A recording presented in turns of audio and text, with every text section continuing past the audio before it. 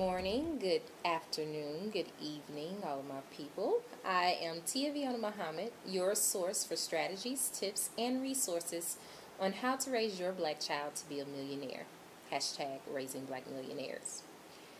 Today we are going to go over the third installment for our hashtag raising black millionaires series. Entitled, At What Age Should I Begin Teaching Financial Literacy to My Children? Let's jump right in. Yesterday morning, I had my interview with Louise Enrique Negron, President of Atlanta Market Region for Operation Hope. You can visit their website at operationhope.org/Atlanta to learn more about their programs. During our talk, we covered so many awesome points of advice for parents, but a couple of my favorite were centered around teaching financial literacy at an early age. From our talk, it became clear that as early as children are able to ask you to buy them things from the store, they can begin receiving lessons on financial literacy. But there were two highlighted points I'd like us to discuss. Point number one, the power of demonstration is priceless. One of the beautiful aspects about Operation Hope is that they provide free services that educate children on financial literacy while simultaneously providing financial literacy services to the parents of those children. Why is this relevant? Because so many of us parents don't know the first thing about financial literacy. All we know is whether or not we have the money to buy a particular good or service. But the fundamentals of money management and concepts we simply have no clue about. But why is that? Because learning them wasn't a part of our educational curriculum in grade school, nor was it a part of our dinner table conversations. Since many of us have realized in our adulthood that children do what they see their parents do, not what say do, we should further realize that a big part of teaching our children economic responsibility and accountability must come from them seeing us prioritize it ourselves. More on that later. Point number two, demonstration followed up with conversation sticks. As Mr. Negron pointed out, this changes the conversations between parents and children. In many cases, it may even simply get the conversation about money started.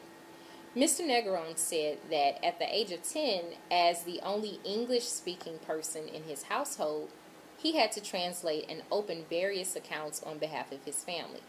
In other words, as a 10-year-old boy, he was fully exposed to the household finances and had a clear understanding of where, when, and how much money was coming in, and to where, when, and how much money was going out.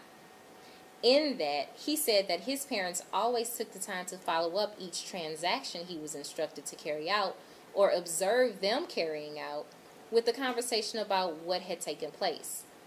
This helped him to gain such a strong perspective on how money works that he discovered that he had an advantage over his peers very early on. We'll discuss in our next post one very huge advantage this experience provided him. You will so love that one. Nevertheless, Louise said that many of his lessons from his parents and uncle didn't really come from them giving him instructions on how to do these things. Often they would give him a command or allow him to observe them conducting some form of business. Then they would share parables with him that related to what they just demonstrated to him. I personally thought that was fascinating. The fact that he really emphasized the fact that his parents would teach him lessons in parables.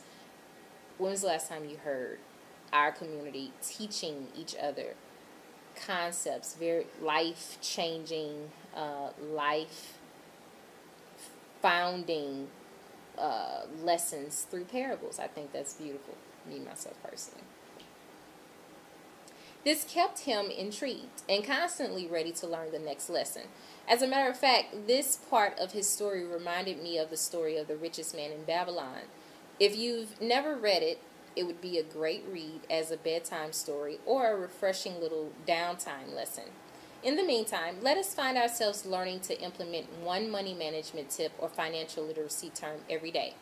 and allow our children to witness our learning process, then talk with them about their understanding of what they see us learning. Keep an eye out for financial literacy terms of the day. They are coming soon.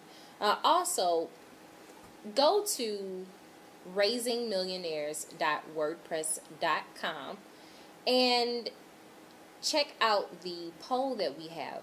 This poll question that we have for this particular article is, at what age were you first taught about finances?